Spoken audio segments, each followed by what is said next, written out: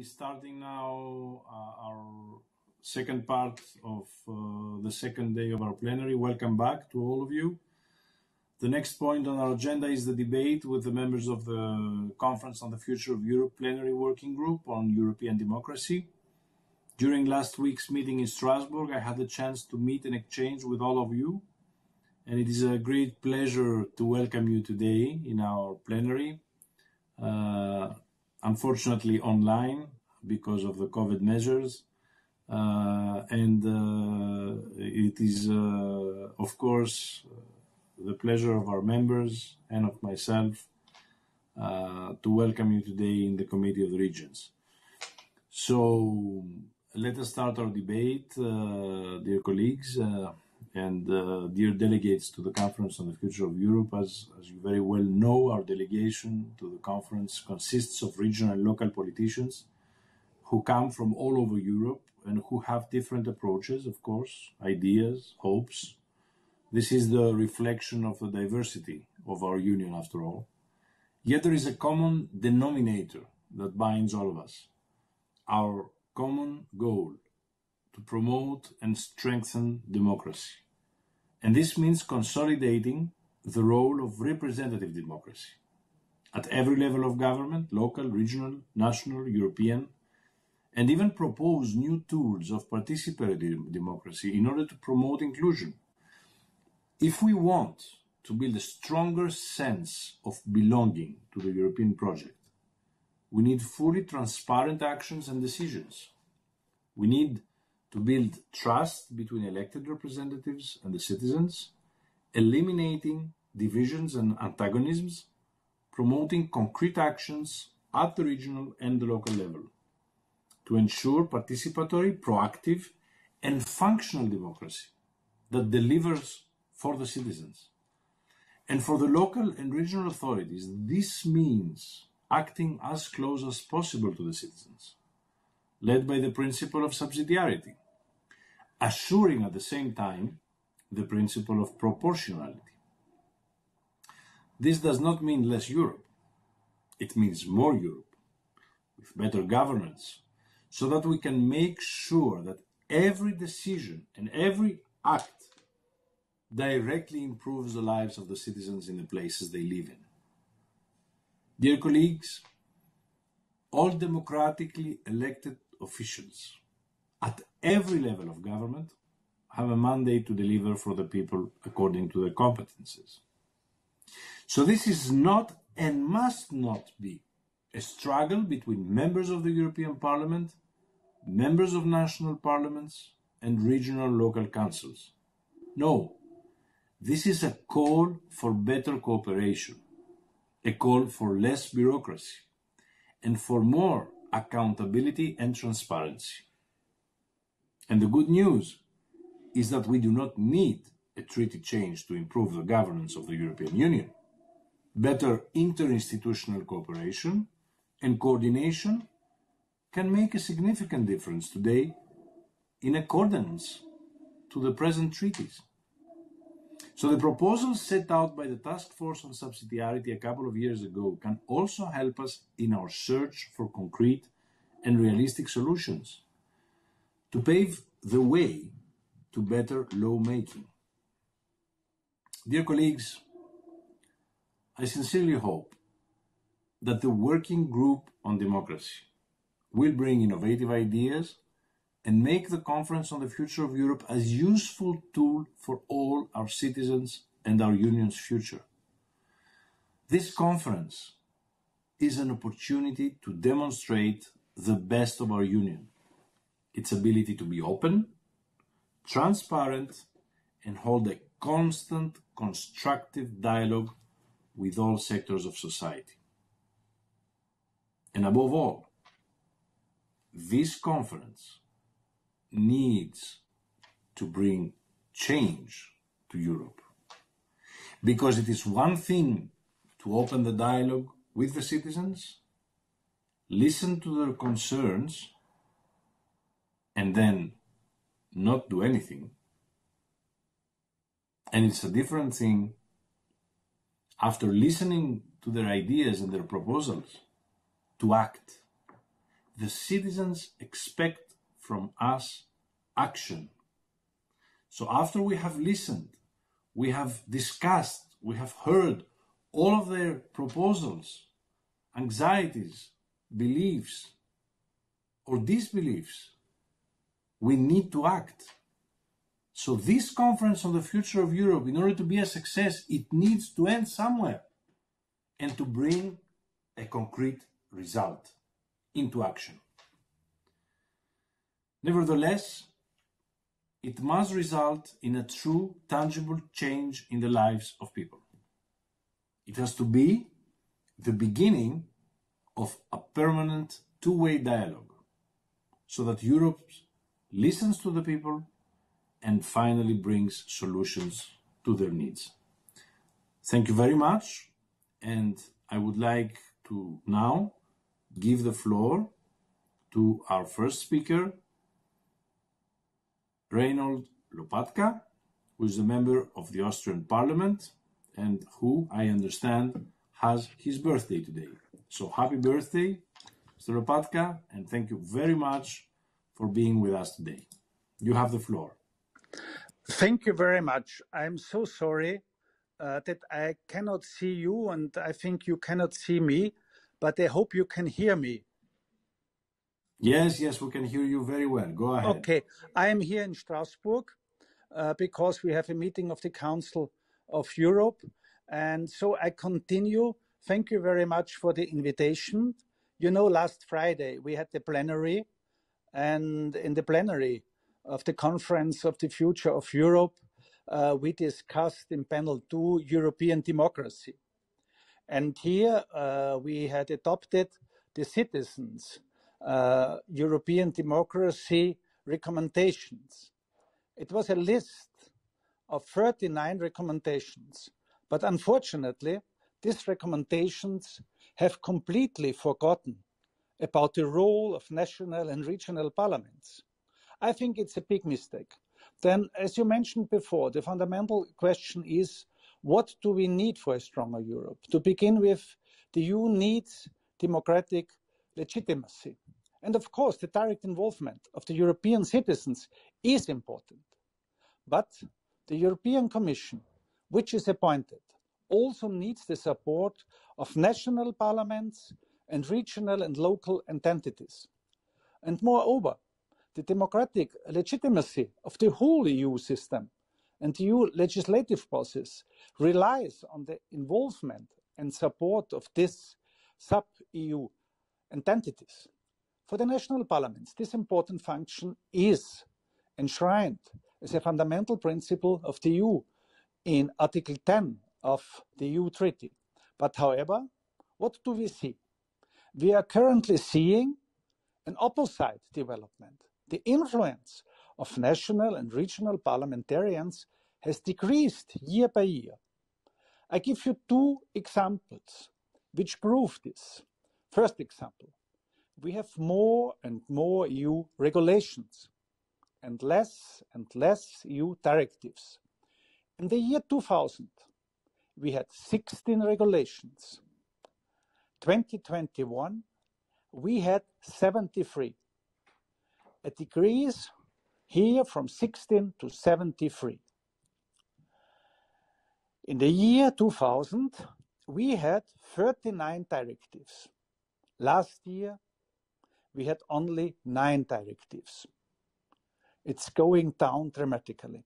But only directives, unlike regulations, give national parliaments and regional legislative assemblies the chance to be fully involved as lawmakers in this procedure. This means that over the last 20 years, there was a silent but important transformation, weakening national and regional legislation and transferring power to Brussels. We see now 4 times more regulations, as I mentioned, from 16 to 73. A development that not only threatens the principle of subsidiarity, it also causes more centralism and, in some parts, over-regulation. I give you a second example. We observe the same upward trend in the number of delegated legal acts. which are not subject to subsidiarity scrutiny by national parliaments. The number of delegated legal acts increased from 38 in 2012 to 185 in 2021. National parliaments have no chance here to intervene. We are not involved in this procedure. The EU Commission intervenes here in national politics with far-reaching consequences, without solid control of the added value of its actions. Last but not least, we should also mention that there has been a strong reduction of subsidiarity complaints by national parliaments. This is a result because this warning system doesn't work as it should. You know, we have the chance with these recent opinions here to intervene. And the Commission should take account of recent opinions. But the problem is that this procedure doesn't work. We have since 2013 here, when we had 90 such opinions, now a development which is not good. The number had dropped only to 16 in 2020 and 35 in 2021. The reason is simple. National parliaments have realized that this yellow card procedure doesn't work properly. So far, there were no direct effects on the outcome. And since the Lisbon Treaty, since 2009, we had only three times a so-called yellow card. And we had more than 500 of these complaints. Therefore, we should rethink this procedure. We need a new and more effective procedure.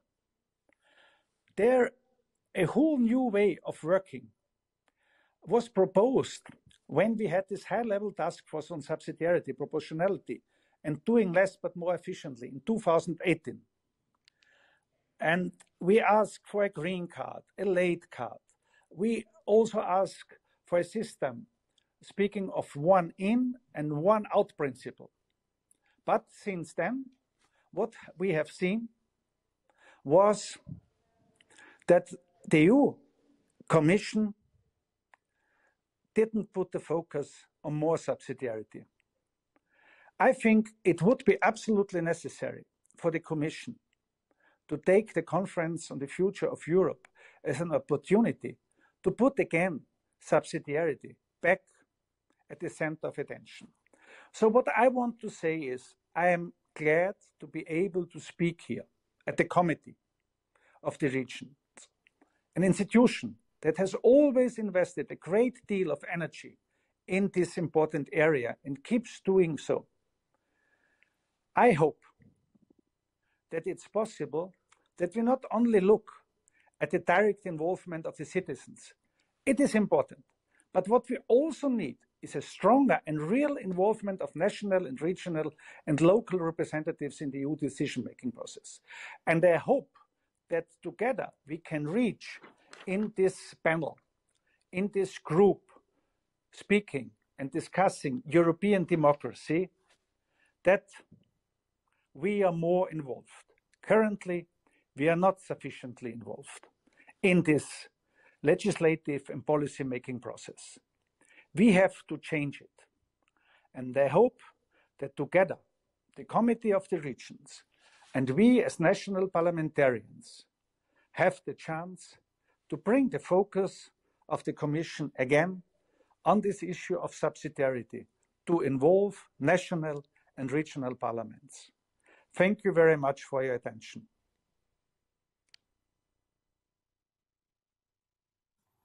Thank you very much, Mr. Lopatka, and happy birthday again. I would like to give the floor now to Sandro GOZI, the member of the European Parliament. Mr. GOZI, you have the floor.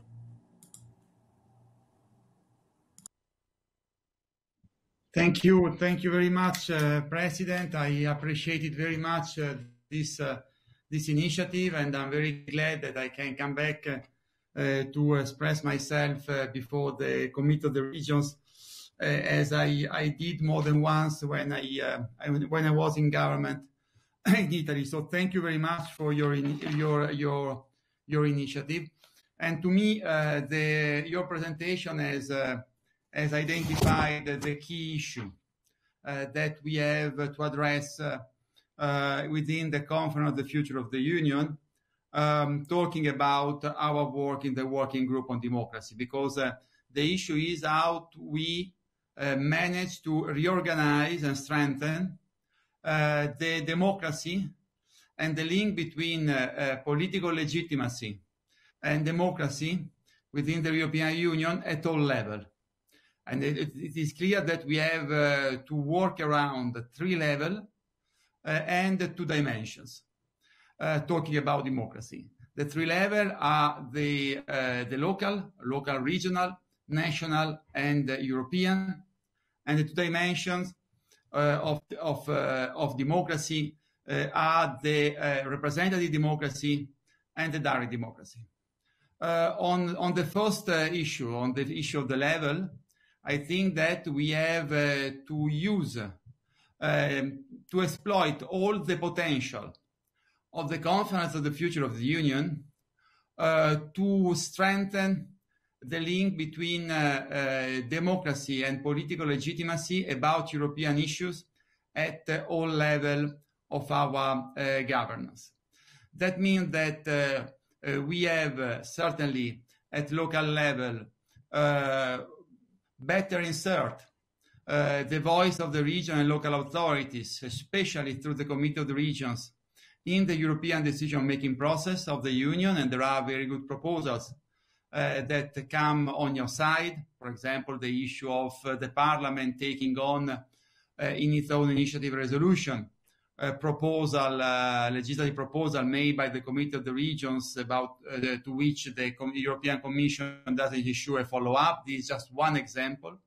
But I think that also we have to work around the issue of awareness and information and participation, because it is impossible to develop a strong democratic legitimacy for the European project at local level without working on awareness and information.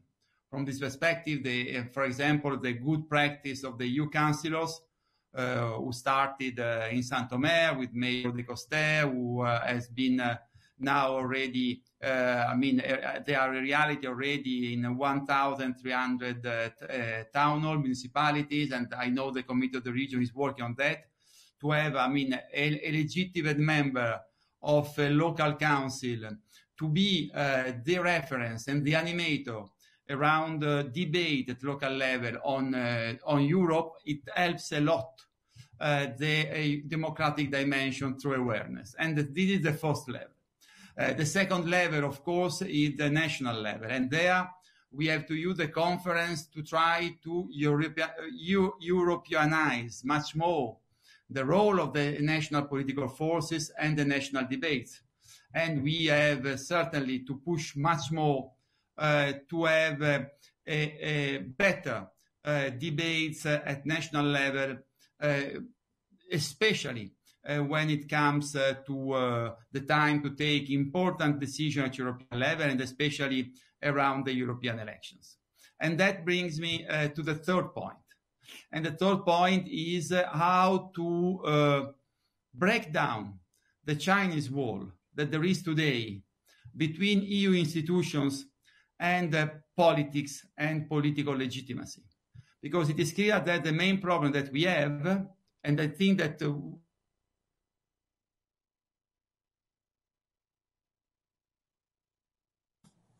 we lost you.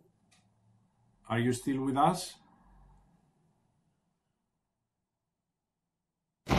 Can you hear me? Yes, now yes. Can you hear me? Yes. Okay. I don't know. I will start from the third level. I think that at European... We lost you again, Mr. GOZI. Don't please push the speak button. I did, but I don't know why it goes down. Well, I will start again. At European level, we have to build up this transnational political and democratic space that is missing. I mean, and we feel it, especially we as members of the European Parliament. Of course, we are legitimate. We are elected. We are elected in a direct democratic vote all over the continent. But what is missing in Europe is a political dimension of politics.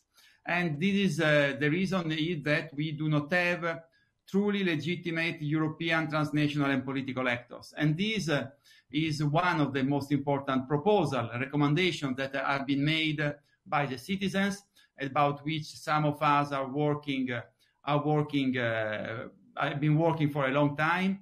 Citizens propose to directly vote the European political parties, and to directly vote through the European political parties half of the members of the European Parliament.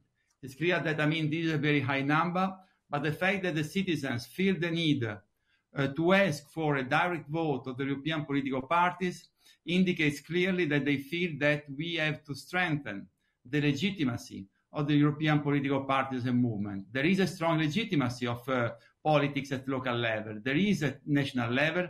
There isn't at European level, because we cannot vote directly at the European political parties. And this is, this can be translated into reality, this wish, this recommendation of the citizens, by introducing transnational lists. And this is the work that we are doing in the European Parliament. Then there is, and I really feel that we have to fill this gap and build up this European political space. Then there is the other two dimensions of democracy, to which you, President, you were referring to. Direct democracy and representative democracy. I do believe that there is a synergy, there is a complementarity.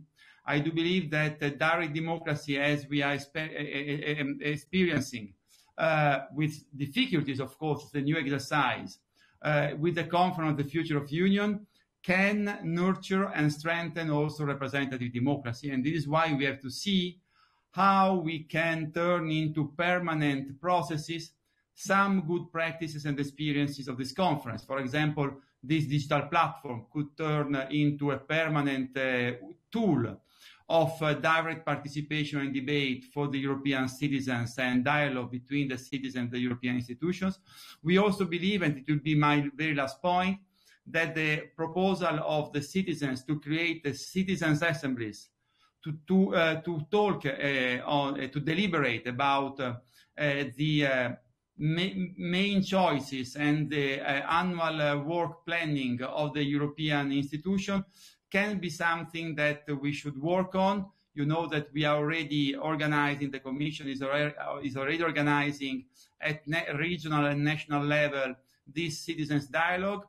This citizen dialogue could be transformed in sort of citizens' assemblies. And for example, at the beginning of the term or the midterm of the European Parliament, we could organize this Europe-wide consultation starting from the local and regional level. And this could also nurture all the process and debate in the EU work planning, legislative planning, and the President of the Commission could also give answers to these citizens' assemblies in the State of the Union speech, which the President delivers each September. This is only one example that of the innovation that we could introduce, not in competition with representative democracy, but while we must strengthen representative democracy, we could also be innovative on the other side. So these are my 3 points. Let's organize better the European debate in the 3 democratic levels that we have. local, regional, and national and European. Let's build up a truly European political space, starting with the transnational list, and let's also use the best practices that are emerging during this conference to promote new form of citizens' direct participation. Thank you very much again for your kind invitation. Thank you very, very much, Mr. GOZI. I would like now to give the floor to Arnoldas PRANCKEVIČIUS, the Vice Minister of Foreign Affairs of the Republic of Lithuania. You have the floor. Thank you. Thank you, Mr. President. Thank you for your invitation. Best regards from Vilnius. And I'm very, very happy to be a part of this plenary session of the Committee of the Regions and to greet you all. And indeed, it is a very important occasion to discuss European democracy and the topic that is of particular, I would say, importance and popularity within the Conference on the Future of Europe. Last weekend, like many of you, like you, Mr. President, and Mr. GOZI and others, I had a pleasure to participate in Strasbourg, both at the European Democracy Working Group and at the plenary session. And not surprisingly, those debates were, I would say, the most active, dynamic, and intriguing, especially on the democracy subject. And what really impressed me was the passion, the confidence, the knowledge that our citizens demonstrated who gathered to discuss those complicated issues in Strasbourg. The recommendations we looked at, 39 of them in total, are amazingly rich. Some ideas repeat long-lasting institutional debates, which all of us are fully aware. Some other ideas represent the need for better education and communication about the EU and its values, including awareness about disinformation. Citizens also call on us, representatives and institutions, to communicate more about what we are doing in a less bureaucratic and more understandable manner. Ideas on better inclusion of citizens to the decision-making process are also popular, whether it would be lowering voting age or introducing new platforms where citizens could themselves share ideas and new permanent bodies where they could also be as observers and broadcast relevant information about the EU. Last but not least, ones that suggest the constant need to build and strengthen European identity by reducing language barriers, by including information about the EU, by also including European subjects into education system. Of course, it will not be possible to implement all of those ideas, but we must respect the essence of people's messages. And the essence is that our citizens do really care about protecting and strengthening common democratic values of Europe. Moreover, the leitmotif which I took from discussions with our citizens in Strasbourg is that we need to bring European Union closer to them. Therefore, I'm very happy that this discussion is organized by the Committee of the Regions, which indeed has a particularly important role to play in bridging Brussels and our citizens, in bringing in a very important regional dimension. Allow me to share some of the impressions about the takeaways from the conference. I'm happy that citizens of the EU indeed see that the conference adheres to the great vision of ever closer union among the peoples of Europe. Indeed, we see that there are a lot of great and ambitious ideas on more integration, on strengthening of the European Parliament's role, on issues from transnational lists to using qualified majority in many new areas. There are many suggestions that aim to make the European Union more effective, more united, indeed more democratic. And it is indeed important to have this long-term vision, to have this European dream, to be motivated by it and to fight for it. You do need wings to fly. But also at the same time is no less important to stand firmly on your feet and to use your hands to build the future, picking one brick after another, and indeed to be more realistic. And here comes the role of executive power and of every member state and institution involved in decision making. In this regard, let me make 4 points. First, citizens feel that the EU is decision making and its decision implementation appears to be too slow. Furthermore, what we saw from the recommendations of our panel, there is a huge space for improvement in terms of citizens' inclusion into decision-making process. It is a question whether we really need a treaty change to make it better, or whether we can, in fact, use the existing legal tools to make our union function better. And I think the COVID-19 story is a very powerful one.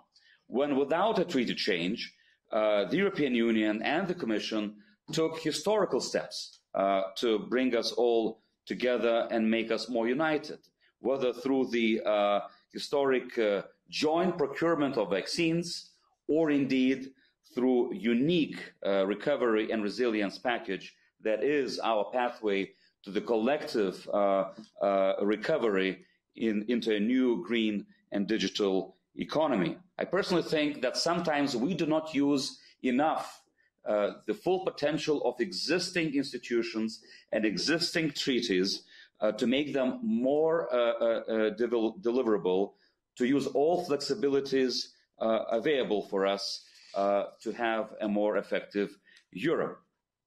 Also, secondly, I share the view that the EU should work much more closely with all levels, especially the regional level. Citizens express that the real life takes place, where they live, local and regional level. The principles, therefore, of proportionality and subsidiarity that other speakers have referred to are extremely important to respect.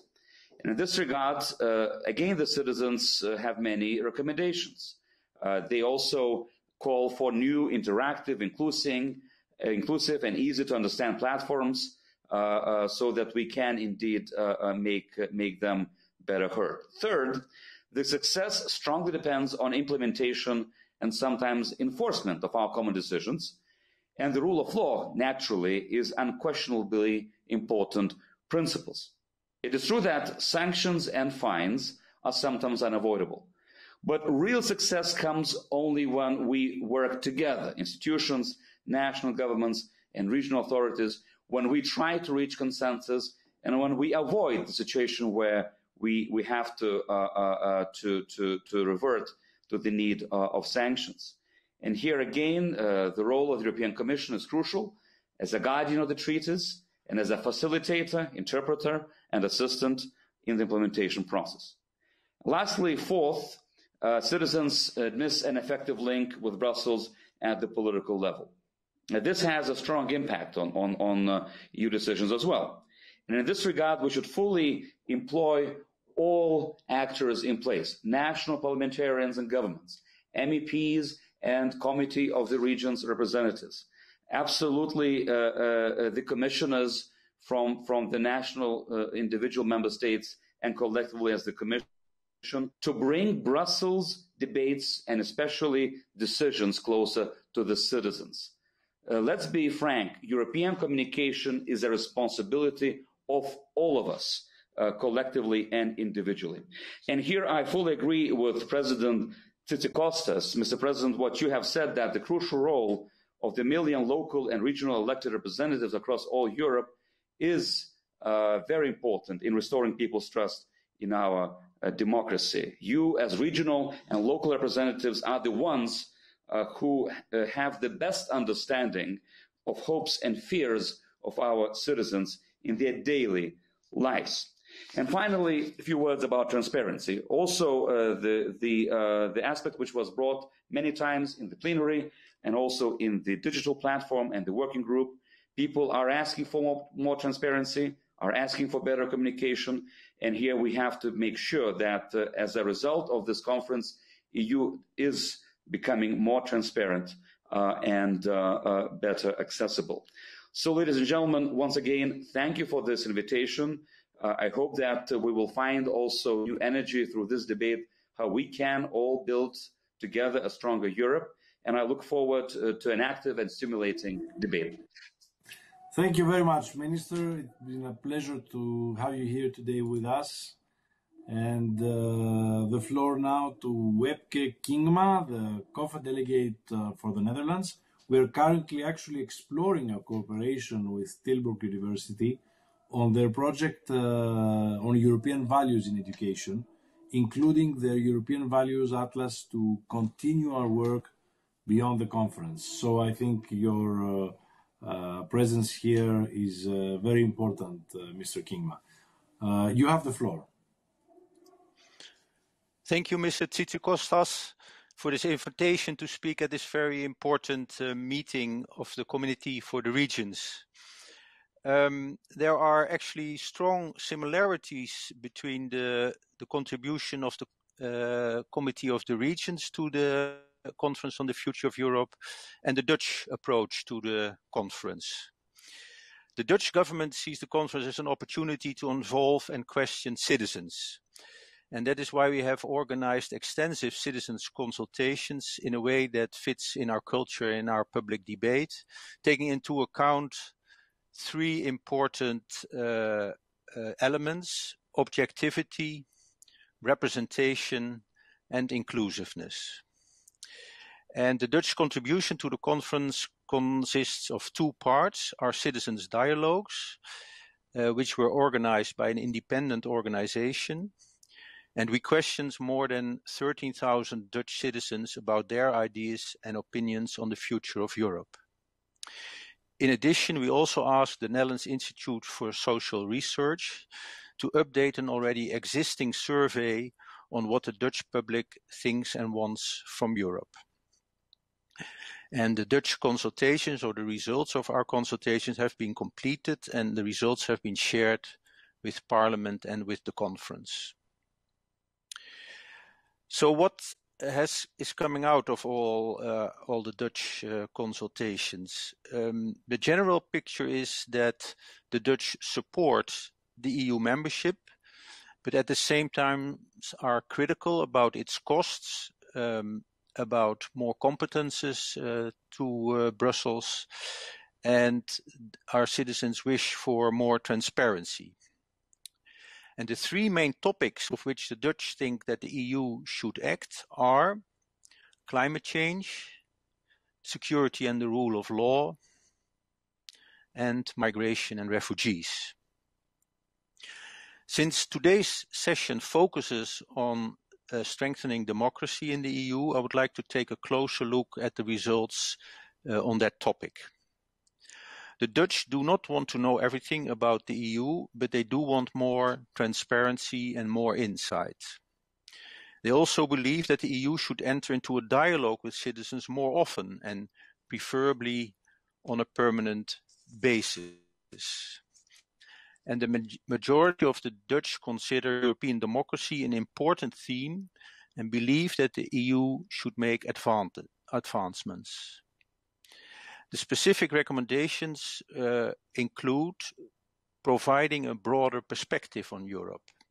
We feel that when the media address Europe, it is often done in a negative way in the Netherlands and in crisis situations, and the citizens feel that they don't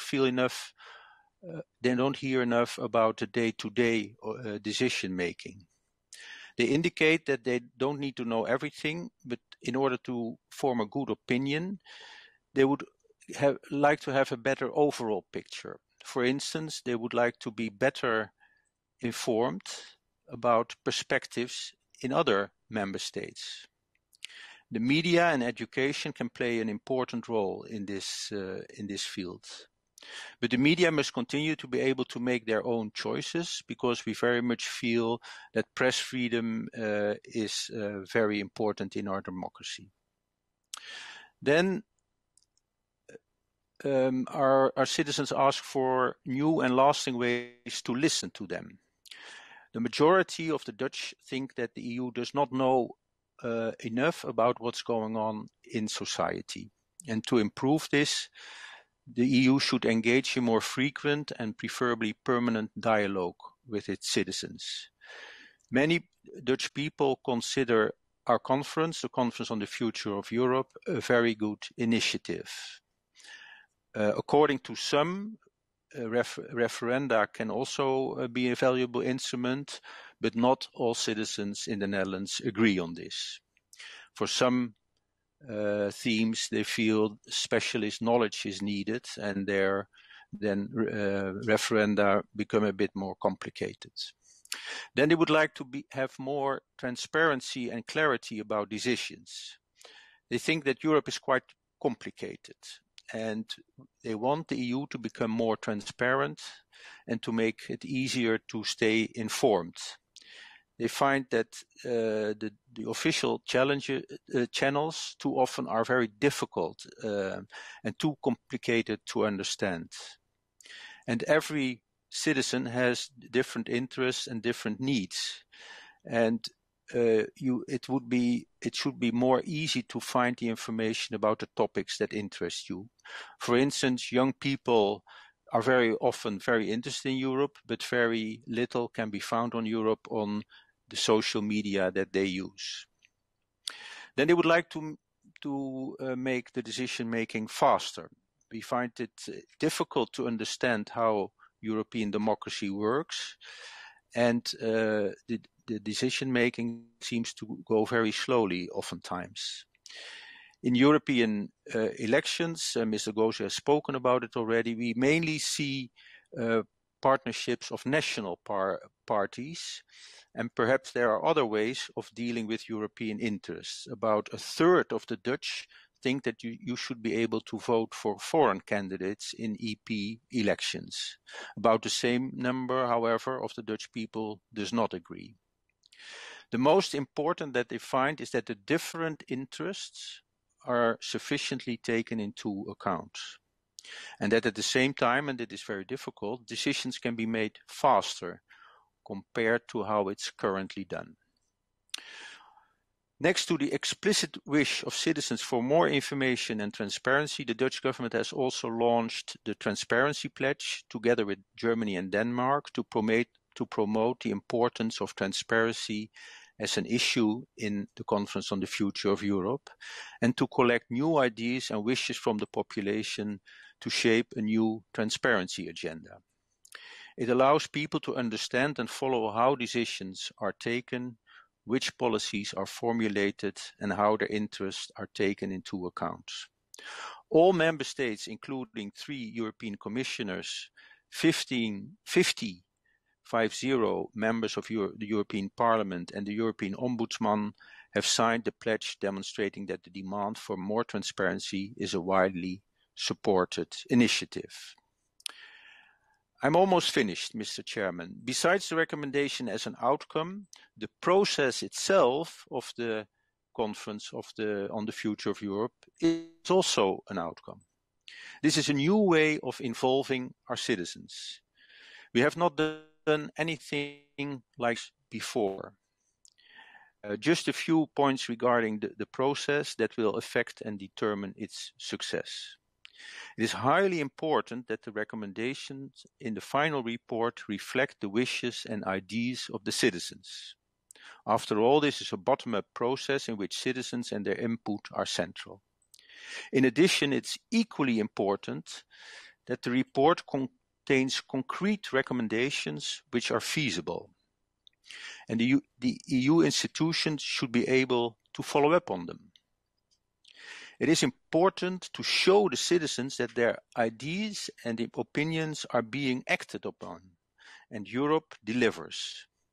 Without it, the conference would undermine the public support for the EU, and that is the last thing that we want.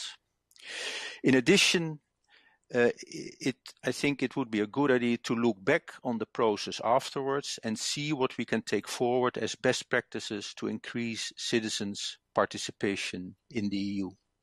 Thank you for your attention. Thank you very much. And I will now give the floor to our members. So I would suggest that we start with Olga Geblevich from the EPP for 4 minutes. You have the floor.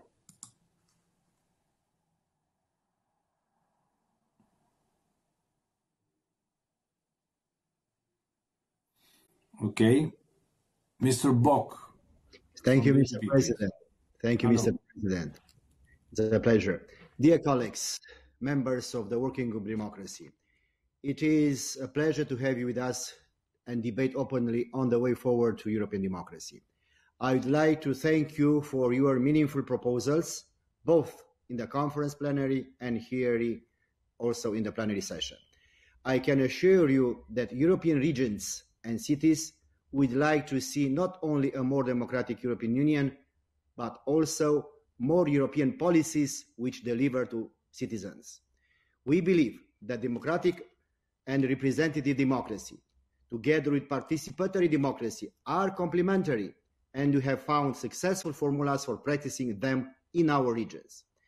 This is a huge asset of citizens' trust, regional expertise, and political responsibility, which we bring to the table of the conference.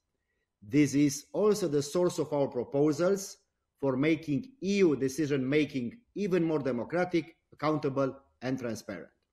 I would like to name just a few of the proposals.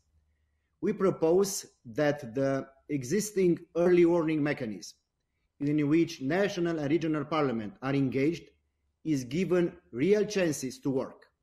This means extending the deadline for subsidiarity scrutiny. Another proposal. We will propose to boost parliamentary democracy in the EU by the creation of a green card procedure, which to allow significant members of national or regional parliaments to propose EU legislation. Last but not least, let me remind you that during the conference, the region and cities have organized the majority of the 5,000 citizens' dialogue. We should use this asset and create permanent mechanisms for dialogue with citizens, which is place-based. Instead of speaking about national issues on the European elections, I believe that we'll be better off discussing with citizens the territorial impact of the EU policies in such a mechanism. Dear colleagues, this conference is first of all about democracy and the European way of life. If we have democracy, we have everything. If not, we have nothing. So in this context, I do believe that we need to strengthen the role of the local and regional authorities in our union. In the end, all democracy is local. A stronger role of local and regional authorities and regional parliaments means a stronger voice of European citizens. The local level set the example for the national level, since opinion polls consistently show that local elected representatives inspire high levels of trust among citizens. So in the end, I do consider that the Committee of the Region current position within the European Union's institutions no longer reflects the political importance of local and regional authorities in the European integration policies. And I think that the Committee of the Region should be gradually upgraded from an advisory body to a co-deciding body of the European Union on the policies with a territorial impact. That's all I want to say, dear colleagues, and thank you so much for your attention. Thank you, Prime Minister. The floor now to Monsieur Rouillon from the PES. Merci, Monsieur le Président. Chers collègues, ceux qui ont eu la chance de suivre les travaux de la dernière assemblée plénière de la conférence sur le futur de l'Europe ont senti l'impatience des citoyens au regard du processus mis en place pour renforcer la démocratie européenne. Les recommandations adressées aux institutions sont claires et ambitieuses. Il faut étendre les compétences de l'Union européenne pour répondre efficacement aux attentes des Européens. Face à l'incapacité des États à gérer seuls la crise de la Covid, l'Union européenne a montré son utilité. L'enjeu est maintenant de prévenir les futures crises. Seule l'Union européenne peut mettre en œuvre des actions efficaces pour le social, le climat, la protection de l'état de droit, la diplomatie, la défense militaire. À l'évidence, nous souffrons de pas assez d'Europe et non pas de trop d'Europe. Plus d'Europe, c'est la voie de l'avenir. Mais plus d'Europe doit s'accompagner de plus de démocratie européenne. Premièrement, il faut repenser nos règles concernant l'unanimité qui rend la prise de décision dans certains domaines comme la taxation, par exemple, extrêmement difficile. Deuxièmement, selon les données Eurostat, il y a 13,3 millions de citoyens d'un pays de l'Union européenne qui vivent dans un autre État membre. C'est pourquoi la famille socialiste est favorable à des listes transnationales pour les prochaines élections européennes. Enfin, l'Union européenne est souvent perçue comme hors sol. Pour ancrer l'Europe et reconnecter l'Europe avec ses citoyens, il faut affirmer la place du Comité européen des régions comme assemblée politique. Assumons l'ambition d'une assemblée législative européenne qui fera entendre la voix des territoires. N'ayons pas non plus de tabous et de fausses pudeurs. La révision des traités sera indispensable pour réussir le saut démocratique d'une Europe plus forte, plus efficace, plus intégrée et donc plus respectée. Merci de votre attention.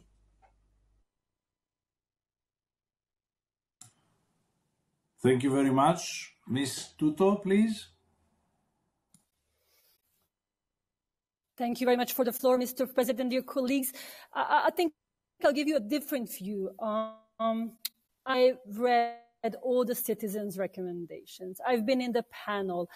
I went through the report from the digital platform. And what I've seen there, it doesn't reflect on my reality for being a local politician for 20 years.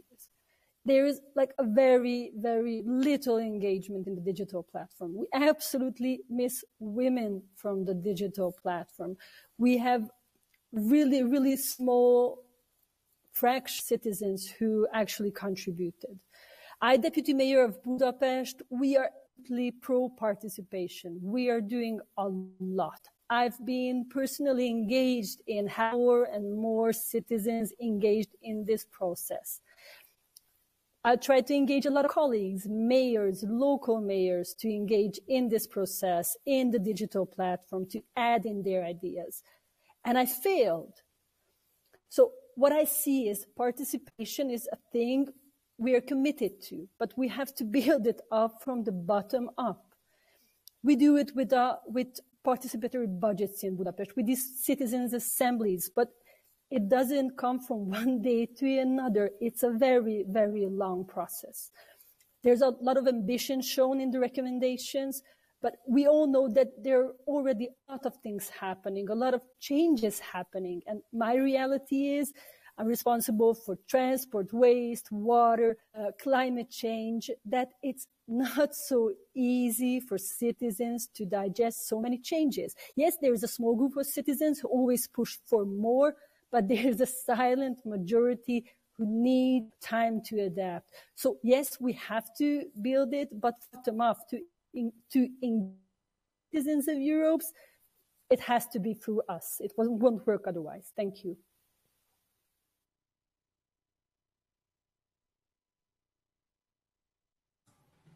Thank you. Monsieur De Coster from Renew Europe, please.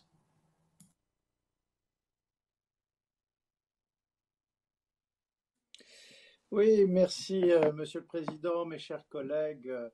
Je crois que avec mes collègues du groupe Paola Fernandez-Fiana et Beria Wepke, comme tous les membres du Comité des régions qui participent à la conférence sur l'avenir de l'Europe, nous sommes marqués des réunions plénières qui se déroulent à Strasbourg, et avec les autres orateurs de mon groupe, Dietmar Brokes ou Tobias Gotthard, nous allons essayer de l'exprimer. Nous avons entendu une impatience des citoyens européens qui sont attachés à la démocratie. La démocratie, elle est née en Europe. Le projet européen, il est né justement aussi de cette volonté d'affirmer la démocratie sur notre continent. Et aujourd'hui, les propositions, les recommandations des citoyens doivent nous guider vraiment aussi dans ce que nous allons pousser aux côtés de nos propres propositions. J'ai notamment beaucoup d'intérêt sur les recommandations 24, 27, 29, 32 ou 37 qui demandent plus d'éducation sur la démocratie européenne, plus d'interaction entre les niveaux européens et les citoyens, qui demandent plus de participation des citoyens européens. Finalement, le groupe de haut niveau présidé par Herman Van Rompuy traduit bien, en mettant en avant, comme le fait notre résolution, trois dimensions de cette démocratie européenne, le niveau européen, le niveau national, le niveau local. On peut faire encore mieux sur chacune de ces dimensions. Les listes transnationales qui sont chères à Sandro GOZI, que je remercie de sa participation à nos côtés, à nos événements, non seulement cet après-midi, mais à d'autres occasions, sont un élément de cette nature. Il faut aussi que nous renforcions nos relations avec les parlementaires européens. Je crois que certains qui sont élus sur des listes nationales peuvent être davantage encore dans les territoires aux côtés des membres du comité des régions. Et encore une fois, Sandro GOZI l'a fait encore il y a quelques jours avec nous-mêmes. Nous avons exprimé beaucoup d'idées sur la subsidiarité. Dans la task force sur la subsidiarité qui a rendu son rapport voici déjà plus de 3 ans, je crois que ça doit être une contribution essentielle avec toutes ces propositions pour la conférence sur l'avenir de l'Europe. Et on le voit bien, le comité des régions s'organise pour pouvoir être ce relais de proximité. Ce sont les correspondants Europe, les conseillers Union européenne. Je crois que le comité des régions devrait faire en sorte qu'il y ait une animation par les membres élus du comité des régions, une animation politique pour pouvoir le faire.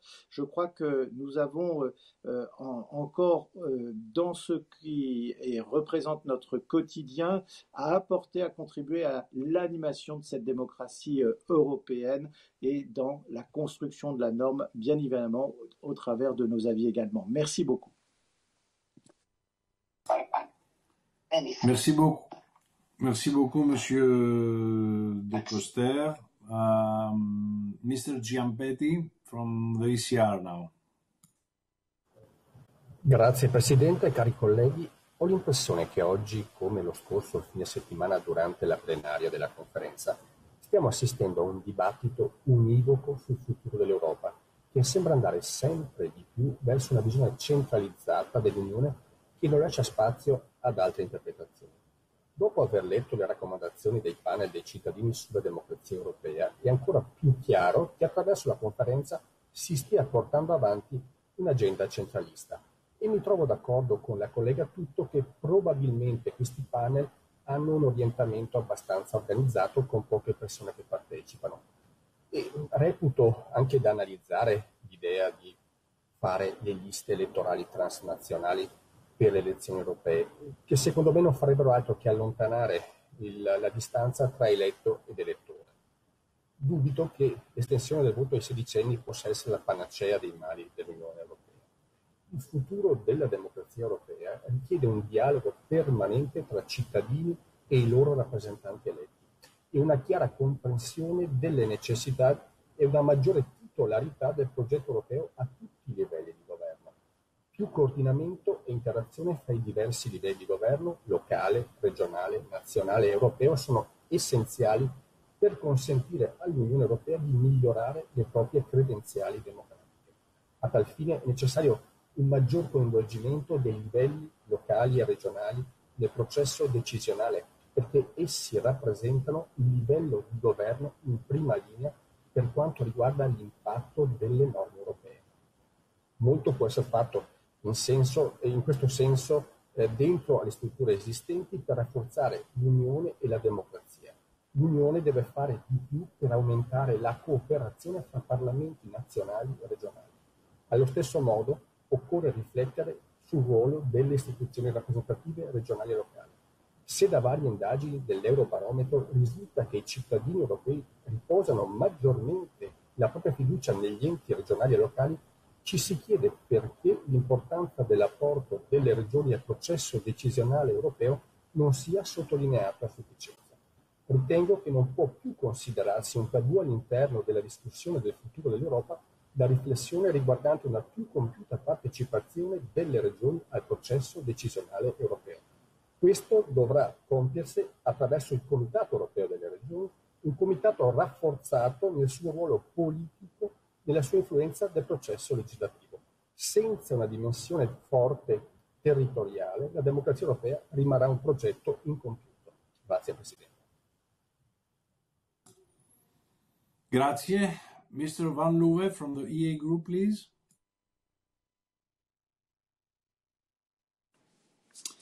Dank u wel, voorzitter. Ook achtbare collega's. Ik wil uiteraard de sprekers bedanken voor een zeer interessante uiteenzettingen. De toekomstconferentie vraagt zich terecht af hoe de Europese democratie kan versterkt worden. En die vraag beantwoorden is absoluut nodig. Met Brexit besloot namelijk de UK het Europees project jammer genoeg te verlaten. Het idee dat al te vaak beslissingen worden genomen boven de hoofden van de burgers speelde daarbij ongetwijfeld een belangrijke rol. Maar dan kunnen we ook kijken naar de lage opkomst bij Europese verkiezingen. En ik ben ervan overtuigd dat concrete manieren mogelijk zijn waarop de Europese Unie democratischer kan worden. Te veel lees ik echter in de tussentijdse rapporten van de toekomstconferentie ideeën over de superstaat, over een rechtstreeks verkozen president, transnationale lijsten en dergelijke meer. We moeten ons toch wel de vraag durven stellen of dit hetgeen is waarop de burger zit te wachten. Volgens ons moet de Europese Unie zich inzetten op haar stichtend motto, met name eenheid in verscheidenheid, door in te zetten op die actieve subsidiariteit, zoals de resolutie van ons Europees Comité van de Regio's reeds heeft aangehaald. Zo zorgen we ervoor dat beslissingen dicht bij de burger mogelijk worden, bijvoorbeeld op regionaal of lokaal niveau. Zo zal er geluisterd worden naar de burger, want het zijn wij, lokale en regionale politici, hier in het comité, die weten wat leeft bij de bevolking. En dan moet ook de rol van nationale en uiteraard regionale parlementen versterkt worden en betrokken worden bij de Europese besluitvorming, om te waken over die subsidiariteit. En zo pleit ik voor de invoering van een groene kaart om wetgevende initiatieven te steunen, maar ook voor een rode kaart om Europese initiatieven zo mogelijk tegen te houden. En zo'n boodschap is iets waar de burger nood aan heeft. Iets concreets, iets tastbaar. En dat is ook de invalshoek vanuit het Vlaams parlement, waaraan wij volgende week in een event zullen werken. We moeten durven nadenken aan die zelfreflectie over de Europese Unie om een beter Europa te krijgen. Ik dank u. Thank you. Thank you very much. Mr. Hassler from the Greens. Vielen Dank, Herr Präsident. Sehr geehrte Damen und Herren, die Arbeitsgruppe Europäische Demokratie bearbeitet einen Themenbereich, der bei den Bürgerinnen und Bürgern auf großes Interesse stößt, den institutionellen Rahmen der EU. Dieses große Interesse haben wir auch bei den Menschen bei uns in Baden-Württemberg gespürt. Wir haben in unserem Land eine ganze Reihe von regionalen Bürgerdialogen durchgeführt, einige auch grenzüberschreitend. Aus unseren Bürgerforen wurde vor allem deutlich, dass die Bürgerinnen und Bürger sich eine handlungsfähigere Europäische Union wünschen. Und ich möchte hier 4 ganz konkrete Beispiele aus unseren Bürgerdialogen vorgeben. Eine stärkere Willensbildung in der EU für eine wirksame Stimme in der Welt, etwa mit Mehrheitsentscheidungen in der gemeinsamen Außen- und Sicherheitspolitik. Eine Weiterentwicklung des institutionellen Gefüges der EU, auch explizit mit einer Änderung des EU-Wahlrechts. Drittens, eine stärkere und niedrigschwelligere Öffentlichkeitsarbeit der EU, zum Beispiel mit einer Online-Plattform. Und viertens, mehr Beteiligungsformate über die Zukunftskonferenz hinaus zu konkreten Fragestellungen, zum Beispiel durch Bürgerforen mit zufällig ausgewählten europäischen Bürgerinnen und Bürgern. Ich finde, wir sollten diese Rückmeldung von den Bürgerinnen und Bürgern ernst nehmen und nun auch echte strukturelle Reformen anstreben. Daher ist es wichtig, dass sich im Abschlussdokument auch die Anregungen der Bürgerinnen und Bürger wiederfinden. Ich freue mich sehr, dass unser Entschließungsantrag heute viele dieser wichtigen Anregungen aufgreift, insbesondere die partizipativen Elemente. Abschließend ist es mir ganz besonders wichtig, dass wir rechtzeitig klären, wie der Folgeprozess zur Zukunftskonferenz aussehen wird und wie Ihre Empfehlungen dann auch konkret umgesetzt werden können. Herzlichen Dank. Thank you. Ms. Fernandez-Viagna, please, from Renew Europe. Muchísimas gracias, presidente. Queridos colegas, el pasado 2 de noviembre de 2011 organicé un debate ciudadano en la Universidad de Cantabria protagonizado por jóvenes de Cantabria. Un diálogo con especialistas en la materia que hicieron oír su voz, expresaron sus opiniones y expectativas y reflexionaron sobre la democracia europea, los valores que asisten a la Unión y los espacios de libertad, de justicia y de seguridad a los que se aspiran. Permítanme compartir algunas ideas que están en el documento de conclusiones que elevaremos en la Conferencia del Futuro de Europa. La primera, dotar a la Unión de recursos presupuestarios propios, destinados a los objetivos de desarrollo sostenible establecidos y supervisados por el Parlamento. La segunda, reconocer la importancia del derecho a la información veraz. La tercera, la necesidad de reformas ambiciosas que garanticen la promoción y protección de valores europeos. Y la última, la refundación de la Unión sobre el principio que proclama las tradiciones constitucionales comunes de los Estados miembros, exige profundizar en la democracia a todos los niveles, local, nacional y europeo, en la toma de las decisiones políticas. Termino, señor presidente, diciendo que la conferencia sobre el futuro de Europa sea el germen de un ejercicio de reflexión y de participación ciudadana que perdure en el tiempo. Muchas gracias. Gracias. Mr. Brokes, please, from the Renew Europe Group.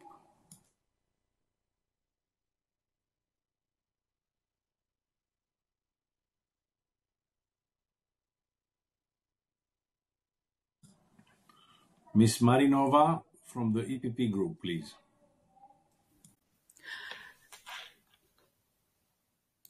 Уважаеми колеги, благодаря, господин председател. Говорим за създаване на нови модели на диалог и обсъждане с гражданите на ниво Европейски съюз с цел укрепване и допълване на представителната демокрация. Всъщност на местно ниво ние разполагаме и днес с достатъчно възможности. Притежаваме също опита и познанията. В моята община ползваме интернет платформа, за да обхванем максимален брой граждани. Чрез нея не само се предоставя актуална информация, но това е и една интерактивна възможност за провеждане на местни инициативи за справяне с конкретни проблеми на общността. В тази връзка нямам съмнение, че ние можем да помогнем за намаляване на пропастта между европейските институции и гражданите. Ясно е, че имаме една цел – да направим европейските институции по-ефективни и прозрачни, поставяйки гражданите в центъра. Принципът на партньорство и моделът на многостепенното управление могат да допринесат значително за по-добрата комуникация на целите и резултатите на политиката на Европейския съюз. Надявам се и европейските институции да оценят нашия конструктивен принос и той да намери своето отражение след конференцията. Благодаря сърдечно. Thank you very much. Mr. Birbas now, please, from the PS Group.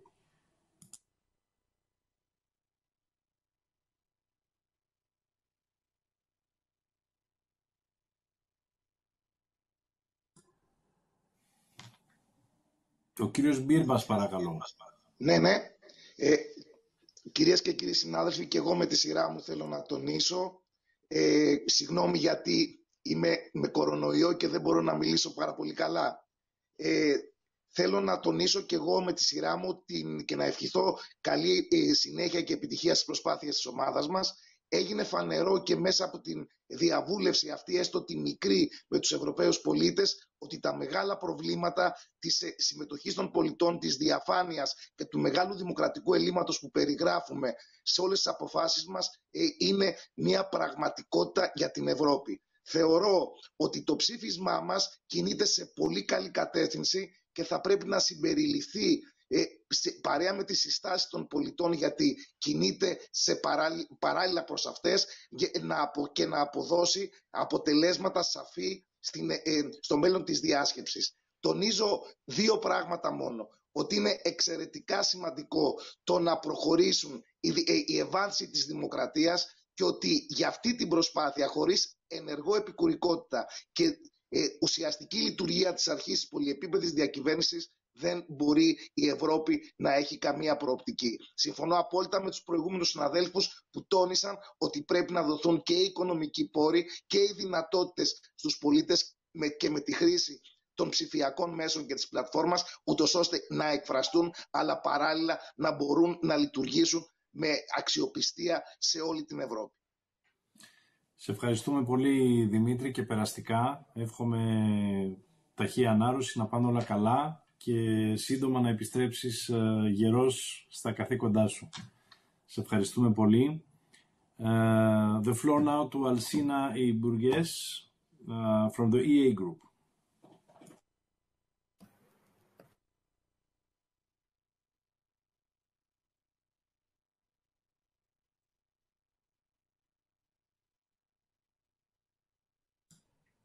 Mr. Frey from the Greens, please. Herr Vorsitzender, meine Damen und Herren, Ziele einer lebendigen Demokratie sollte es sein, möglichst vielen Menschen die Möglichkeit zu geben, ihre konkrete Lebensrealität und ihre Zukunft aktiv mitzugestalten. Eine vielfältige Demokratie braucht daher Einmischung der Bürgerinnen und Bürger. Dabei geht es nicht darum, die repräsentative Demokratie abzuschaffen, sondern sie sinnvoll zu ergänzen. Beteiligung unserer Bürgerinnen und Bürger gibt Impulse für die öffentliche Auseinandersetzung, schafft Identifikation mit dem Gemeinwesen und bereitet die parlamentarische Entscheidung vor. Ein Kommentar noch zu einem Vorredner, wenn Sie mir gestatten. Die Veränderung der Anzahl von Richtlinien und Verordnungen als Gradmesser für das Funktionieren unserer Union zu verwenden, halte ich für zu kurz gegriffen. Es geht doch vielmehr darum, dass wir als ganze Union kohärent handlungsfähiger werden gegenüber dem Klimawandel, bei der Migrationsbewegungen und für eine gemeinsame Außenpolitik. Damit sind wir als Europäische Union wirksamer und werden uns von unseren Bürgern auch als Einheit wahrgenommen. Vielen Dank. Dankeschön, Mr. Gotthard from the Renew Europe. Sehr geehrter Präsident, die gesetzgebenden Landesparlamente spielen auch dank Ihres Einsatzes eine direkte, aktive und pragmatische Rolle in der Konferenz zur Zukunft Europas. Ein wichtiger Schritt hin zu einem verfassten Europa der Regionen, aber ein Weg, den wir weitergehen müssen. Ich habe deswegen mit meiner Fraktion und anderen Änderungsanträge zur heutigen Stellungnahme formuliert. Es ist ein leidenschaftliches Plädoyer für eine Beteiligung der Regionalparlamente. Wir sagen Ja für eine starke, verfasste Rolle der Regionalparlamente im EU-Gesetzgebungsprozess. Wir sagen Ja zur Weiterentwicklung der Subsidiaritätskontrolle. Und wir sagen Ja zur direkten Demokratie, aber nicht auf Kosten der repräsentativen Demokratie der Regionalparlamente und des ADR. Regionalparlamente sind und bleiben die Herzkammern und der Schmelztiegel eines Europas der Bürgerinnen und Bürger. Und sie wollen und müssen berücksichtigt werden. Wir sind dabei sicher nicht bequem, aber wir sind bürgernah und das zählt. Vielen Dank. Dankeschön. Mr. Petersen from the PES Group. Mit indlæg går nu på vores resolution, så jeg ved ikke, om jeg skal komme med det nu. Så gør jeg gerne det. We can hear you, we can see you. Go on. Tak. Det går altså på resolutionen, som vi har nogle ændringsforslag til, fordi vi mener, at det faktisk er en god resolution, men der er altså nogle ting, vi er uenige i. Og det er, at vi for det første ikke mener, at regionsudvalget skal have en rolle som en medbestemmende instans, som der står i den. Fordi hvis vi bliver et reelt andenkammer i beslutningsprocessen, så vil den blive mere kompliceret, den vil blive ineffektiv, og det er ikke i nogens interesse. Og i øvrigt vil så også det økonomiske og sociale udvalg også skulle have samme rolle. For det andet mener vi faktisk, at EU ikke skal have flere beføjelser på sundhedsområdet, som der også står i resolutionsforslaget. Vores sundhedssystemer i EU er ganske forskellige, og den forskellighed, den skal vi altså værne om. Den nuværende EU-lovgivning er tilstrækkelig til, at medlemslandene kan tage fælles beslutning, så når det er nødvendigt. Det har vi jo set under pandemien. Og endelig sidst, så er det jo sådan, at den europæiske søjle for sociale rettigheder ikke efter vores mening skal være et regelsæt, som der står, men vi skal fastholde dem som principper og ikke ændre til et sæt regler og lovgivning. Så det var vores fra den danske delegations. Thank you very much. Alcina Iburgues, please, from the EA Group. Are you available now?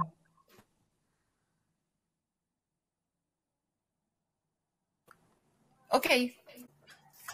So, benvolgudes i benvolguts. El govern de Catalunya ha volgut participar en veu pròpia a la conferència sobre el futur d'Europa i ho hem volgut fer-ho en la mesura que estem totalment compromesos amb els valors democràtics, els drets humans i el respecte per les minories.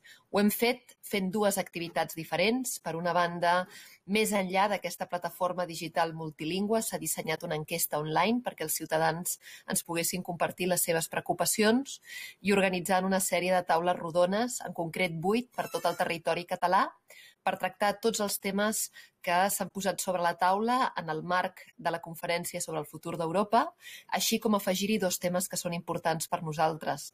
Primerament, l'oficialitat del català a les institucions europees, en la mesura que és la 13a llengua més parlada, i així mateix també la necessitat que nosaltres entenem que existeix que la Unió Europea reguli i es posicioni sobre el dret a l'autodeterminació i la conseqüent ampliació interna.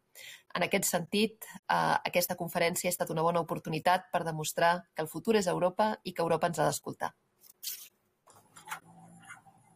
Thank you very much. Thank you. So, dear colleagues, dear guests, I would like to thank you all for being here with us and for your participation and contribution today.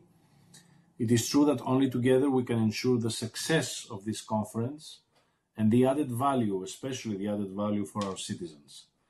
So again, thanks to all of our guests and our members who have participated in this discussion, very important discussion. I will now pass the floor to someone you know very well, our former president, Marco Markula, who was so kind to accept my proposal to chair the rest of the evening because I have some very important bilaterals to attend to. So Marco will be chairing the meeting from now on for a resolution and some opinions, and also, of course, for the voting slots, the one that was postponed earlier, and the one that we have later on. So without further ado, I would like to give you the floor, Marco, for chairing our second day of the plenary session. And I really want to thank you and all of our members for being so active and participative in this very important two-day session that we had, plenary session. Thank you very much.